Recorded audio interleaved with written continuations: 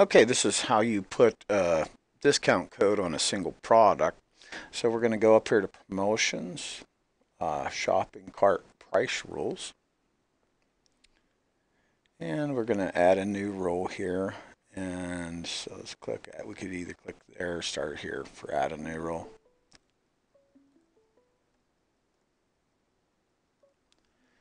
Okay, I'm going to fill out this rule information real quick. Okay, so here are the rules. I named it single product discount. This is a single product discount example, but set the status to active. And I selected all these rules. First you click this one, hold the shift button down, so they're all selected. I said this is a specific coupon and SPD for single product discount. The uses per coupon, I'm going to let this coupon be used 5 times and once per customer. It starts today, it ends on the 31st, and I'm not going to set a priority. And I could have this go in the public RSS feed or not if I wanted to, so I'm going to select no since this is just an example. Okay, and then I'm going to click save. And this brings me to this window here. The next thing I'm going to do is I'm going to click on the single product discount I made, and now I have to go to the conditions. Okay, so now I'm going to go down through these conditions,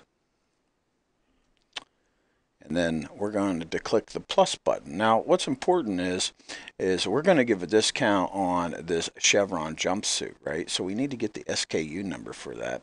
And you can get the SKU number for it right here whenever you created the product listing. So we want that right there, okay? So we're going to click the plus button. And what we want to do is select a product attribute combination. Okay, if it's found with all of these conditions being true. And what we want to do is find the SKU.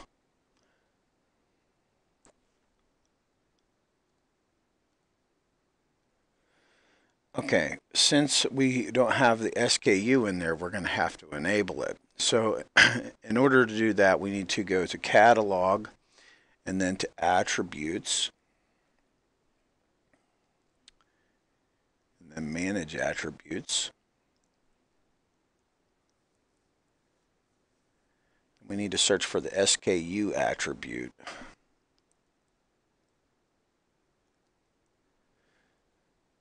So we should find it on one of these pages here.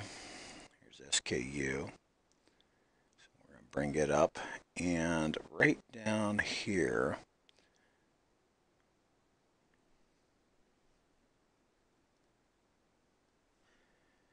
where it says use for promo rule conditions, we need to set this to yes. Okay, and then save the attribute. Okay, now we can go back to our promotions, shopping cart price rules,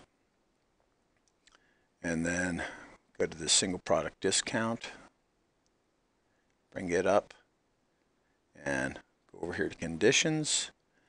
We want to choose product attribute combination, and then we want to choose plus, and then we want to find that SKU, and there it is. Okay.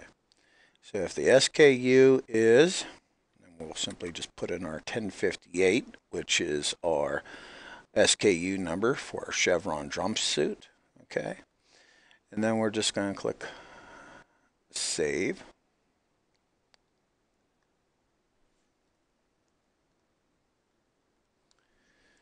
And then we could go back to the single product discount and right down here where it says actions, you can put in your discount amount. This could be a percent, fixed amount, or so on and so forth. But you put in your discount amount there and put in your fields there, and then click save, and then you'll have your discount code for your single product. This is Max with A1 Website Pro. I hope this tutorial has helped somebody out.